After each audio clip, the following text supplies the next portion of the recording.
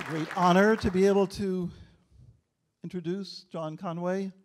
Nothing more need be said. John, chemical pie. Okay, so I'll introduce myself. Hi, I'm John Conway. Right, so I'm going to talk about chemical pie. You know, Pi Day 2016 has gone by, and I still didn't do it. I'm determined to do it by next Pi Day. And I wondered, and what it means is learn the digits of pi, or some of the digits of pi, in what I used to call the elementary way. And then somebody came up with a much better name, I don't know who it was, chemical pie. You know, on Pi Day in various places, there are pie reciting competitions and also pie eating competitions. Chemical pie is a form of pie that makes it easy to remember pie, and it comes in mouthfuls and so on, and it also helps you to remember the names of the chemical elements. And here is a little bit of a mnemonic. Hi, he likes Beryl's boring car. 4, nights out. Well, let me perhaps spell nights that way. In florid neon. I don't know whether many of you have actually seen. This is a little bit of a mnemonic, which I have going all the way up. This is hydrogen. Here's helium. Here's lithium. Here's beryllium. Here's boron. I'll explain why I sang that in a minute. That's carbon. Here's nitrogen. Here's oxygen. Here's fluorine. And here's neon. This mnemonic goes on a long way. It includes some elements that haven't yet been constructed. But anyway, I'm going to tell you now, I'm going to give you a feeling for what chemical pie is like. And then I'm going to advertise it and tell you what it's good for. It's really good. Here is chemical pie. Oh, I perhaps better note that when the neutron was first found, somebody remarked, I think it was PMS Blackett, that it could be regarded as an atom of the chemical element of atomic number 0. That idea had been had before Blackett, actually. Because you see, it's one neutron, no protons, no electrons. That's a chemical element, neutronium. Okay, so here's chemical pie, a little bit of it. 3, neutronium, 1415926535, hydrogen, 897938, 46, helium 26, 4338, 1971, lithium 69, etc. So I hope you sort of understand that. In between the chemical element of atomic number n and the one of atomic number n plus 1 go 10 digits of pi, the ones from 10n plus 1 to 10n plus 10. This is a really wonderful way of remembering pi. You ask me, I'll suppose you ask me, I'm asking myself because it would take time otherwise. Besides, I can ask a question I know how to answer. You ask me, what is, say, the 263rd decimal digit of pi? Well, 26. I know that's iron. Oh, 3460, 348610, cobalt. 346 is the 263rd digit of pi. So that's the first great advantage of chemical pi. It enables you to recite pi from any particular digit onwards. That's very nice. So that's sort of showing off, which is a good thing to do. Another thing is that it helps with the, well, it helps to avoid the forgetting thing, to avoid forgetting. You see, if you just remember pi as a string of digits, then, you know, your only name for a substring of those digits is that substring itself. And if you forget that, then you've forgotten what you've forgotten. And that's not much help. What did I forget? You know, oh, I've forgotten. But if you forget the stretch between, well, between osmium and iridium, you won't forget that, of course, if you get there.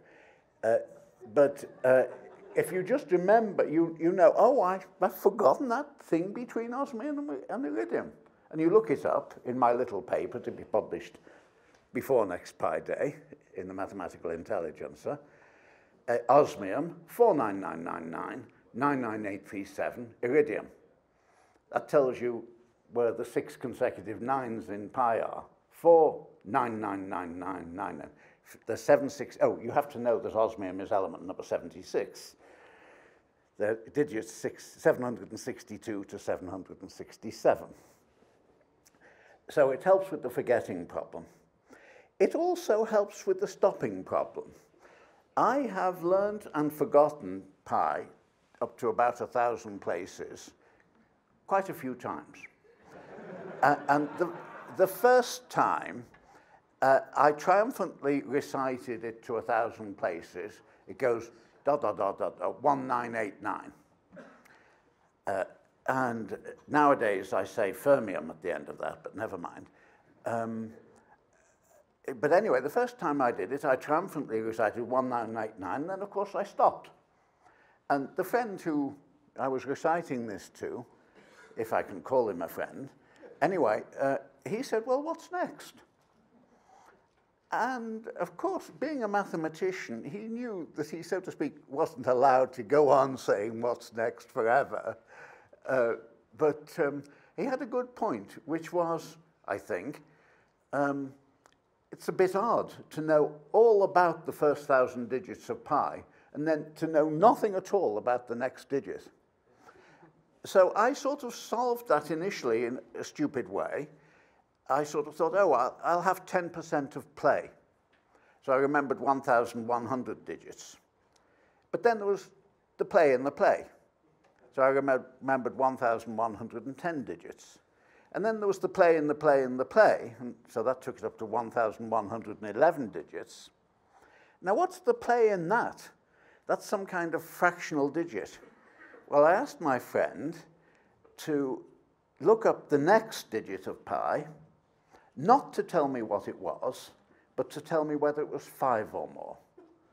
The point about that being that that tells you whether you have to round up or down, you know. And it's one bit, one binary digit. So my maximum at that time was 1,111 and a bit, places of pi and a bit. However, this chemical method solves the stopping problem. A chemically pious person only needs to remember the appropriate 10 digits of pi when, to the satisfaction of the International Union of Pure and Applied Chemistry, the nth chemical element has been constructed. That's very, very nice. The elements up to Copernicum, with number 112, there's a sissy pronunciation of that and a sissy spelling, which is Copernicium. I don't believe in that one. Anyway, they were around for quite some time. On January the 4th this year, EUPAC, the International Union of Pure and Applied Chemistry again, certified that 4 further elements had been constructed, 113, 114, 100 and... They're not actually consecutive, so I'm a bit wrong here about what I was going to say, so I won't complete it. That means that the institutes that constructed them are allowed to choose permanent names. And As far as I know, they haven't yet done so. When they do so, I shall feel compelled to learn more digits of pi. Okay? So that's a nice idea. Now, I may say I haven't actually done this. Pi Day has gone by and I haven't done it. So I thought, what can I do to make it more likely that I will do it by next Pi Day? And I thought, well, one thing I could do is to find a whole lot of nerds and tell them about it. And then, you know, there would be pressure built up on me to do it by next Pi Day. Where can I find a lot of nerds?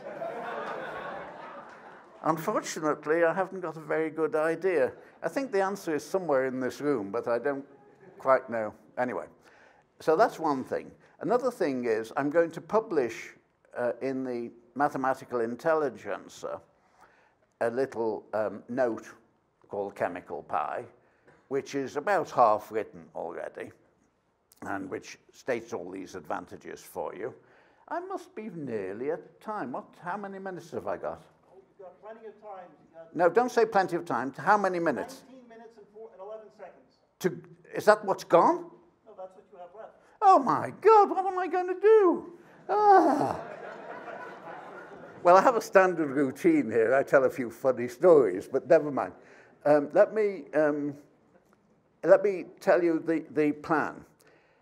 I want to get all sorts of people who, you know, turn up on Pi Day and celebrate things to get to learn pi the chemical way. And then you can do a wonderful thing. When my Russian wife and I, we both learned pi to 1,000 digits. Maybe I'll say something about that. We lived at the time in Stephen Hawking's former house, which he still owns, in Cambridge. And it's a tiny little house. And Larissa was writing a paper once, and she looked up from it, and she said to me, "What's pi? 3.14, isn't it?"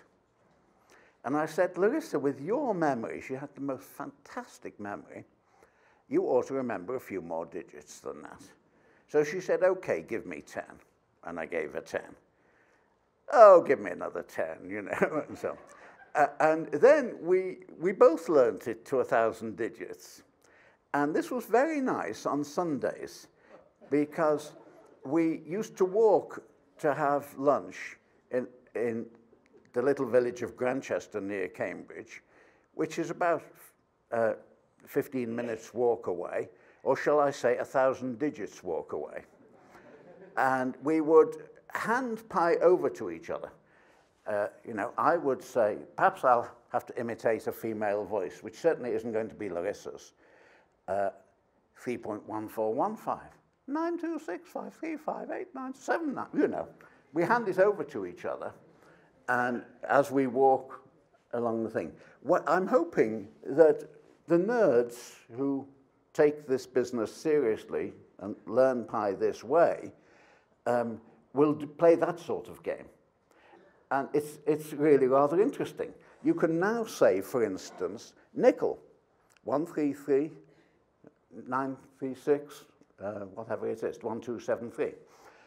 Copper. Sorry, that's, you know, nickel is the element just before copper.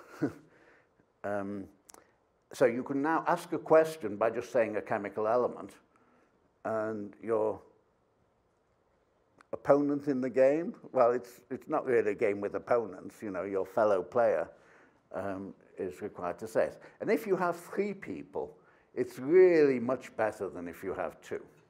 So whenever 3 friends are gathered together on Pi Day, well, it's a nice idea. I hope people will celebrate Pi Day in the following way. At 1:59 on March the 14th, which is, you know, the official Pi Day, after giving thanks to the person who first thought of the idea of chemical pi, of course, then we should play chemical pi, you know, in groups of 2 or 3. It's actually rather better to have more than 2 people. And 3, I think, is more than 2. So you can, that's right, isn't it? Yeah, okay. The point is, if you have 3 or 4 people, one of them tends to go asleep a little bit while the others are busy reciting, and then you can zap him, you know. You just point to somebody. Oh, yes, you point to the person. Oh, by the way, nerds. What is the nerd salute?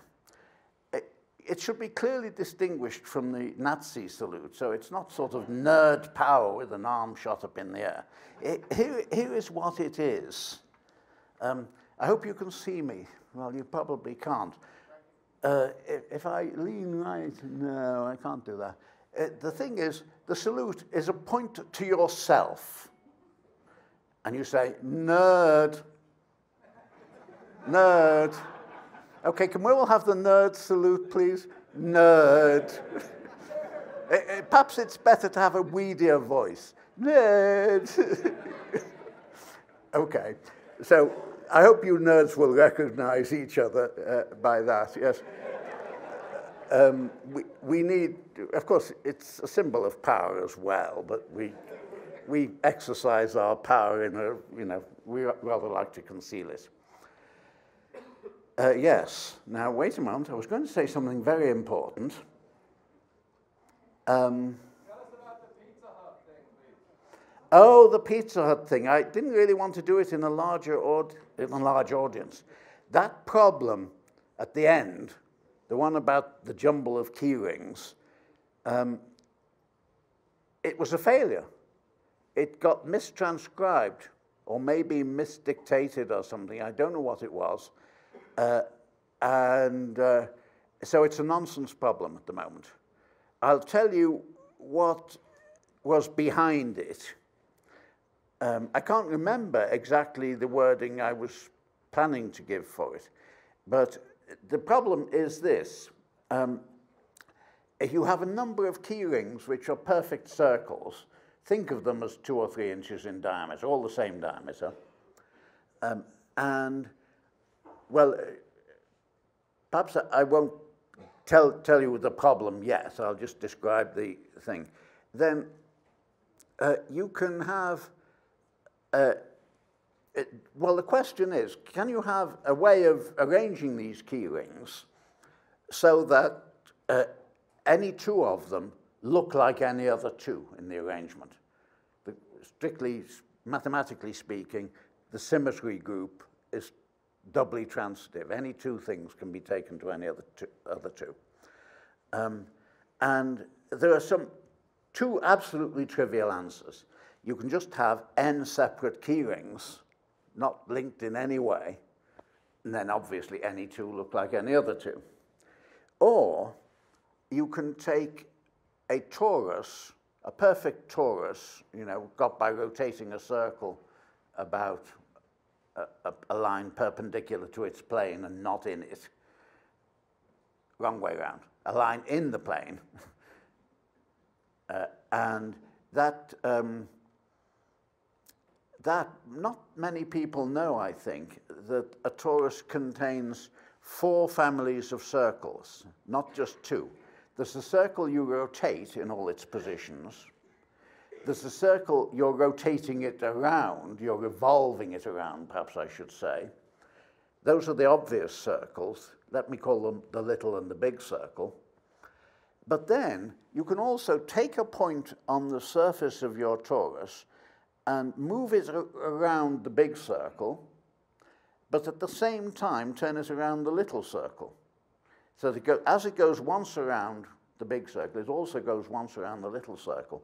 And then its path, if you think about it, or even if you don't, because somebody else has done it, its path is a perfect circle. That's the 3rd family of circles. Let's call that the 1, 1 family. Then there's a 1 minus 1 family where you correlate the 2 senses of rotation in the other way. Now, if you take n circles all from that 3rd family, then they're interchangeable. Any 2 of them look like any other 2. Okay. Now, apart from those, which are the trivial ways of solving something, there is a way of arranging 5 key rings and another way of arranging 6 key rings. What you do to arrange 5 key rings is you rotate a circle around, well, I haven't done it properly. You rotate it around a point that's very near its perimeter. I didn't take this point near enough. And then you rotate it again, and you're rotating it through 1/5 of a revolution. And you do it so that any 2 of the circles intersect. That's the projection of the object. And then you choose which string goes over in a suitable symmetric way. And you get what I call the pentalink, which is a link of 5 circles in which any 2 of them are like any other 2. It's a rather remarkable link. And there's also a hexalink, namely, after you've done this, let me just sort of sketch it very badly. You can have a 6th circle that goes through, down, it's out of, these things are nearly in a plane, the way I've drawn it. And the 6th one is perpendicular to that plane and goes through the hole in the middle and comes back around the outside. And it turns out that that also is doubly transitive, has this amazing amount of symmetry. And those are the 2 ones. And I tried to design a question which had those as the 2 answers. And it got mistranscribed, and I said something wrong as well. I'm sharing the blame. I don't exactly know what happened. So the question as posed by Pizza was absolute nonsense, and I'm just sorry. Don't say too much about that outside this room. I'm really rather scared. I haven't communicated with Pizza Hut since those problems went out. I wish I'd never heard of Pizza Hut, to tell you the truth. Okay. Yes? How many minutes now? 8 minutes. 8 minutes. Well, I'll tell you another story, actually. This is so funny. This is about what to do when you finish too early. It's got a self-referential character, as you can tell. Alan Baker got a Fields Medal once, and he was terribly, terribly nervous. And this was, I think, at the Nice International Congress. And he had done some absolutely amazing work. And he was nervous about it, so he asked me to come into his hotel room, or the other way around, I can't remember which. And we borrowed an overhead projector and screen from the hotel. And he sort of went through his talk with me. And his talk, he had a whole lot of carefully prepared transparencies. And any time I felt, I wasn't quite sure what was up, I asked him a question and so on, and he carefully explained it to me. But then when he was in front of this huge audience of, let's say, 4,000 people, he went too quickly. He put his transparency on the thing and said something about it, and then whipped it off before anybody could really read it, and put the next transparency on. And I tried to say to him, I hope some people can see me. You won't see me over there. I tried to say, slow down, slow down. I was sitting fairly near the front. But he never looked up. If he looked up, he would have seen his audience. And that would have frightened him tremendously. See, so it was a good plan for him to never to look up, except that it made him finish early. He finished his 1-hour talk after 20 minutes. And then he looked up. And you should have seen the horrified expression on his face, which I saw very clearly because I was sitting right in the front. He saw the clock, And he saw, you know, he'd finished his 1 hour talk in 20 minutes. What could he possibly do? And then he had a brilliant inspiration. He said, thank you. And everybody applauded like mad. And as they streamed out, I heard various comments saying what a wonderful lecture it was. You know, it wasn't really. The most wonderful thing about it was that it finished after 20 minutes. And you knew that it was good mathematical work, even though you hadn't been able to follow any of it. So you thought it was a brilliant lecture, and you know, you felt satisfied as you were streaming out. Thank you.